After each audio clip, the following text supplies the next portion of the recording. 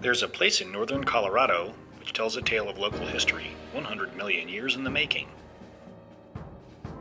We're going to the Devil's Backbone open space in Larimer County, Colorado, to explore its history.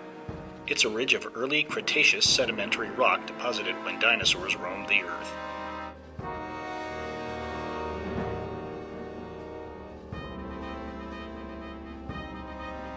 Sedimentary rocks are rocks that have been formed from other rocks and created as part of an erosive, weathering, or diagenetic process. They are found in great thicknesses here in the western half of the North American continent and are the product of a 600 million year cycle of uplift and erosion, desert, seas, shallow tidal flats, lakes, rivers, and mountain building. Here in northern Colorado, geoscientists are only a half-hour's drive away from an unusual outcrop of rock located just west of Loveland called the Devil's Backbone. We're going to take a trip there today to see if we can learn something about this unusual and interesting formation of rock. Whenever you go into the field, it's a good idea to be prepared. Even if the trip is close to home, you'll always want to take more supplies than you think you'll need. Who knows? You may meet another person on the trail who needs your help. It's also a good idea to leave a travel plan behind so your loved ones know your itinerary.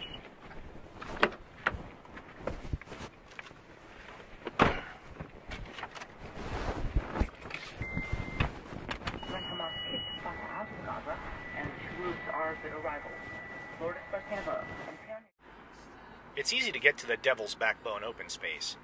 Take Interstate 25 to Loveland and exit Highway 34 heading west. You drive through town 7 miles west of the interstate and look for Hidden Valley Drive on the right.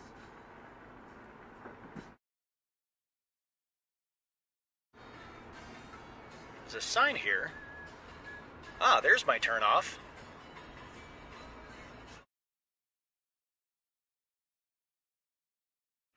In 1878, Aaron Benson built the Loveland irrigation ditch to bring water from the Big Thompson River to the Devil's Backbone outcrop.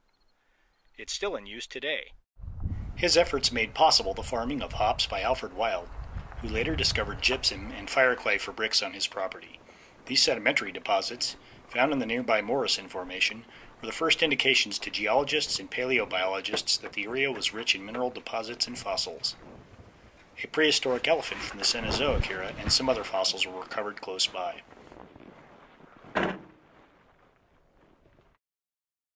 Over the millennia since the dawn of time, the land has gone through endless transitions, from lava flows to mountains which have worn down, to swamp, riverbed, even ocean bottoms, then deserts and mountains again. Immense quantities of materials have been deposited on the continent, worn away, and been reburied.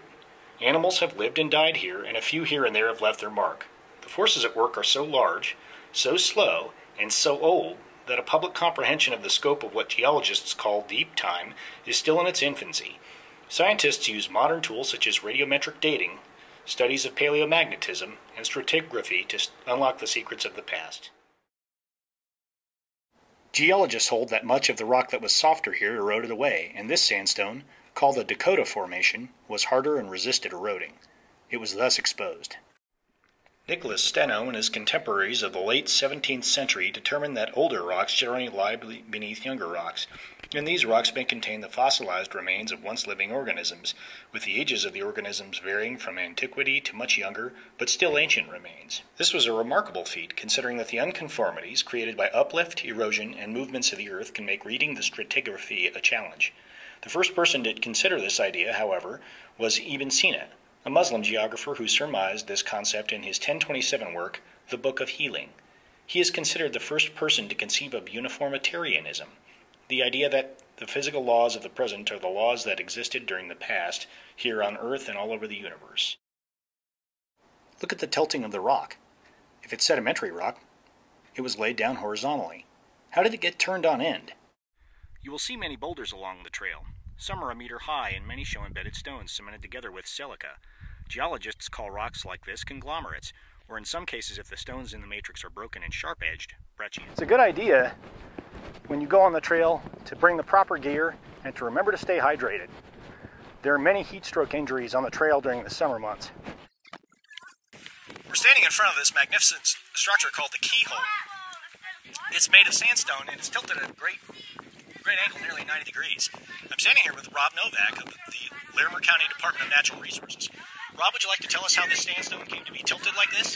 Absolutely. What we're seeing here at the angle is actually the remnant of a great fold in the earth, which geologists would call an antipode. Okay. And so when there's horizontal stresses put on different rock layers, in some cases those rock layers might break, and you get older Precambrian rock coming up from the earth, like we see in the Rocky Mountains. Okay. Whereas here on the foothills we get more bends, and so if the bend is in a convex fashion, we've got an anticline, and our concave bends are called synclines. Great. And so this entire valley used to be filled in with this great dome, which ended at Mariana Butte, which is to the south, and then this was the topmost layer. And so following the dome being bent, we had a ton of erosion come through with many, many different floods that have carved out this valley, and what we're left with now is just this remnant, where we can see where the dome would have gone, and the different formations in the Dakota sandstone here. Excellent. Well, thank you, Rob. Yeah, absolutely. My pleasure. This trail continues north and reaches as far as Horsetooth Mountain Park west of Fort Collins. The intrepid hiker and avid outdoor enthusiast has a large matrix of trails to explore since Larimer County has linked these trails together. We've seen what we've come to see, however, so let's head back and get the word on why the backbone is so oddly tilted.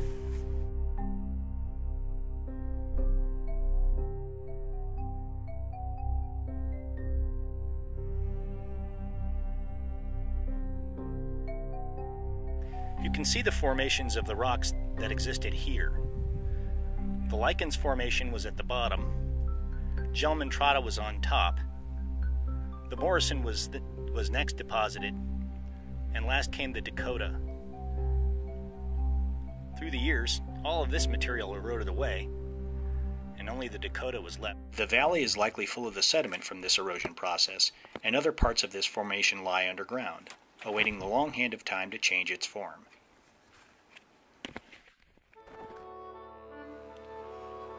Imagine that, in a 30 million year time frame, 100 million years ago, this entire region was alternatively undersea or a desert, and was populated by an amazing variety of flora and fauna.